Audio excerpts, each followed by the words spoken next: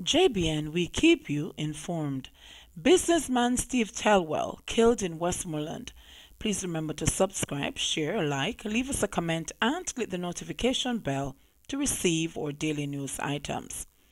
The business community in Negril, Westmoreland is now in mourning following the murder of disabled 45-year-old businessman Cheeta Thelwell and the shooting and wounding of another man outside Thelwell's apartment along the Norman Manley Boulevard on Wednesday.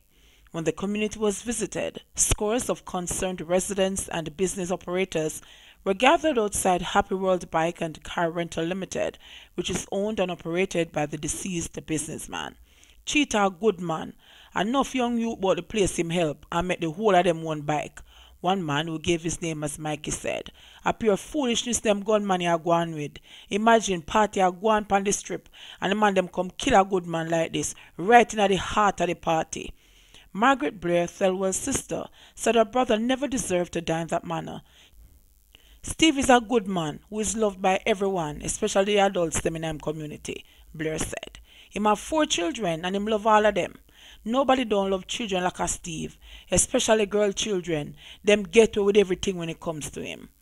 Blair said that Thelwell had a project in which he would give cash and other items to elderly people every holiday. Him even have Kids Street every Christmas and holiday time, she said. Blair said her brother had been using a wheelchair for more than 14 years after he was shot by gunmen at a section of the community known as Springfield. Despite not being able to walk, he remained the breadwinner for his family through his popular car and bike rental business.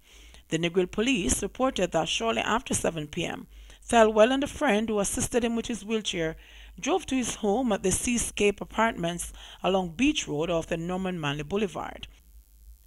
His assistant alighted from the car and removed the wheelchair from the rear of the vehicle. As Thelwell was being placed in the wheelchair, they were ambushed by 2 armed men lurking at the entrance to the apartment. The gunmen shot the wheelchair attendant once and he managed to run from the scene. They turned their weapons on Thelwell, shooting him multiple times. In the middle of the commotion, which sent persons running, the men then escaped on a motorcycle. The police were summoned, and upon their arrival, Thelwell and the other man were rushed to the Savlamar Hospital, where he was pronounced dead, and the other man treated and admitted. JBN, we keep you informed. Please remember to like, subscribe, share, leave us a comment, and click the notification bell to receive our daily news items.